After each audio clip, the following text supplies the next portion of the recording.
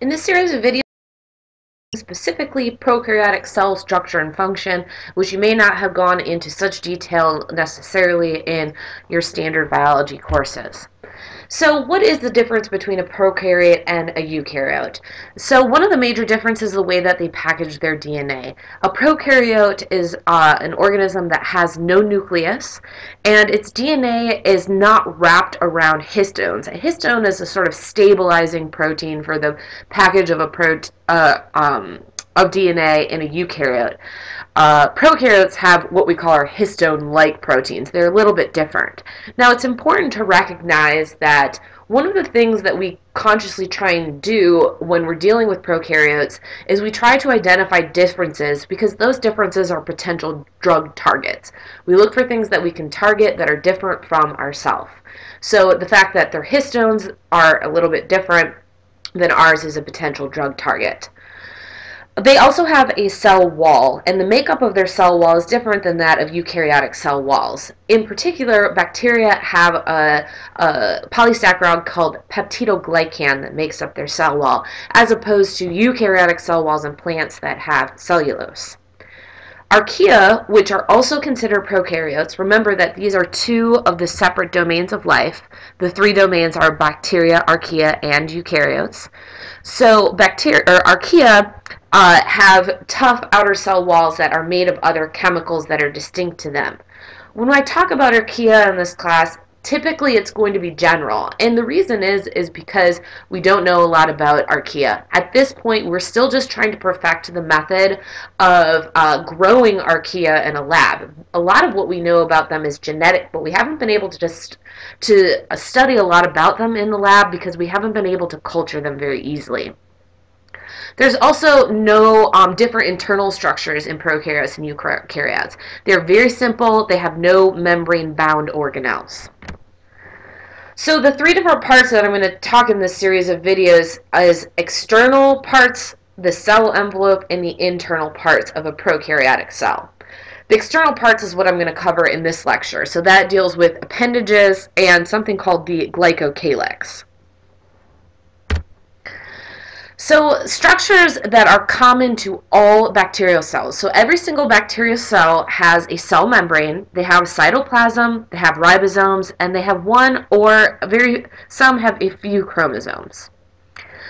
Structures that are found in most bacterial cells, but not all, are a cell wall and the surface coating, also known as a glycocalyx, which I'll go into detail about.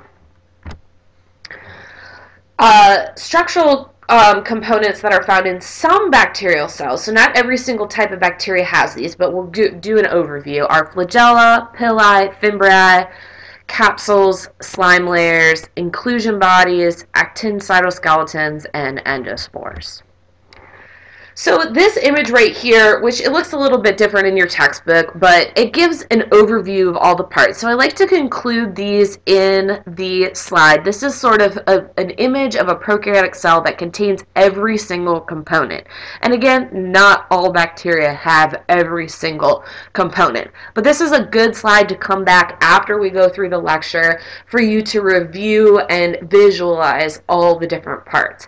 And again, in this video, I'll just be discussing the external appendages in detail individually. So the first one I'm going to talk about is the flagella. So a flagella is used for locomotion, so to move around, and there are three parts to a flagella. There's the filament, which is sort of like the tail-like part that you think of, and then there's a hook, and there is the basal body. So if you look here, this is actually the membrane and the cell wall of the bacteria. So this is made up completely of protein, and it can only rotate fluidly in one direction. So the basal body is where it sort of like is secured into the membrane. The hook is just the turn, and then here's like the whip of the tail. So it'll turn around and it will cause it to move in a specific direction. Now, there's several different kinds of flagellar arrangements that bacteria are known to have. A monotrichous flagella is one where you just have one single flagella. So this is an image of a bacterium that has a monotrichous flagella. A lophotrichous is when you see small bunches or tufts in one area. So here is an example of a lophotrichous. And then peritrichous is when they're dispersed randomly over the surface. So here is peritrichous. This is, I think it's called ditrichous, but I'm not really too concerned about this. This isn't as common. So just remember these three terms and these three flagellar arrangements. So how flagella function is really interesting. So in order for the flagella to function, it has to be responding to some sort of chemical or physical stimulus. So the movement of an organism towards or away from a stimulus, a chemical stimulus, is called chemotaxis. So it senses something in its environment and therefore it can move towards or away from it. And like sensing that chemical causes the flagella to function. Phototaxis is an interesting example where there's some bacteria that can actually respond or have their flagella respond to light. Now remember that they have that basal body that sort of bridges the gap from being an internal structure to communicating with the internal of the cell. There's also some bacteria that do something really cool called magnetotaxis, and magnetotaxis is when they respond to a magnetic field. So that's very interesting as well. They can do all sorts of interesting things. However, the flagella doesn't function, it's not super efficient, I guess we would say. So it moves by a system of runs and tumbles. So essentially what happens is that the flagella sort of winds itself up, and as it winds itself up, it releases like a rubber band, sort of. And as it's releasing like a rubber band, it runs. So it runs in a specific direction, so in one single line. Then it needs to rewind itself. So as it's rewinding itself, the bacteria sort of tumbles and then randomly orients itself in a different direction. And then it'll start to release and it'll run. And then it'll tumble, and then it'll run, and then it'll tumble. So how does this actually work? How does something move from one direction to another when it's sort of stumbling and randomly moving, randomly tumbling at these points? When it senses a gradient, it will either lengthen or shorten the runs based on whether or not it's moving towards or away from the gradient. So if it's pointed in the right direction, it lengthens the runs. If it's pointed in the wrong direction, like here to here, then it shortens the runs. So eventually it gets where it's going, but it doesn't just swim in one direction in one path. So it's sort of an interesting biological adaptation, how a flagella or how an organism can move in one specific direction without having any sort of like thought processes and just responding to a chemical stimulant. Now, some organisms, specifically spirochetes, which are spiral-shaped bacteria, instead of having like a tail, like a flagella, they have something called axial filaments.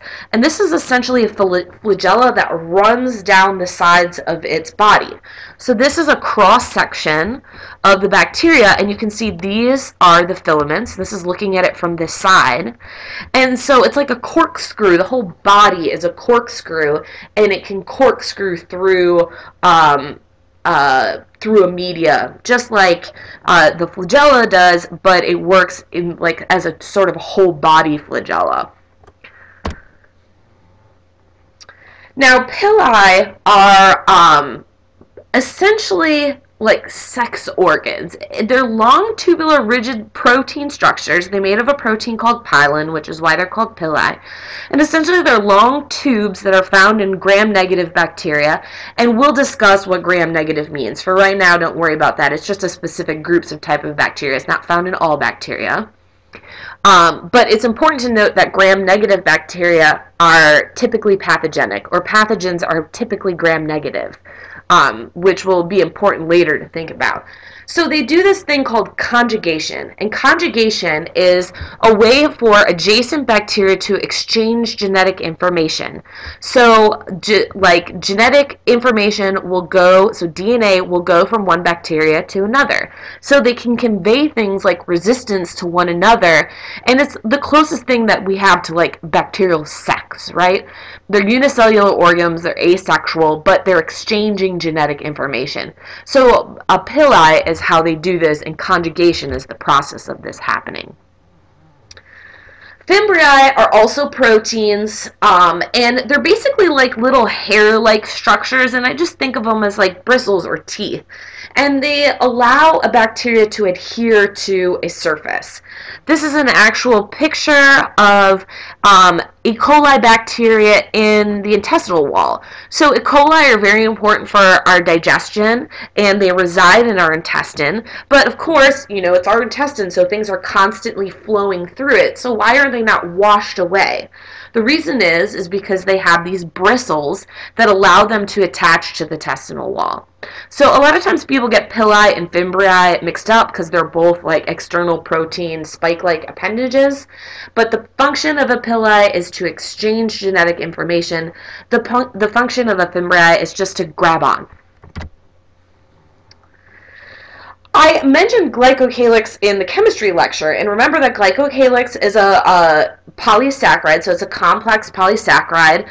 It does also sometimes contain some proteins, and its function is to protect the cell. So it can provide external protection, avoid water from going in and out, or it can also help to adhere to a surface as well by creating sort of like a sticky, slimy layer. So there's two different types of glycocalyx. There's the slime layer and there's the capsule.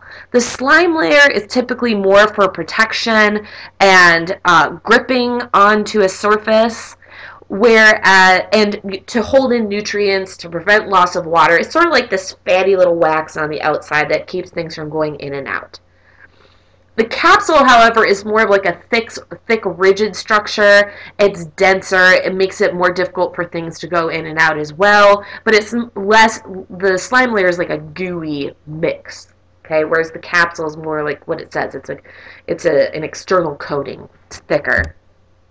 Okay, so the function of the glycocalyx, like I said, was to prevent loss of water and nutrients, to adhere to things for protection, but it can also be very important in pathogenic bacteria because the human immune system essentially wants to identify foreign organisms and engulf them and digest them, right? So this right here is a phagocyte, a macrophage.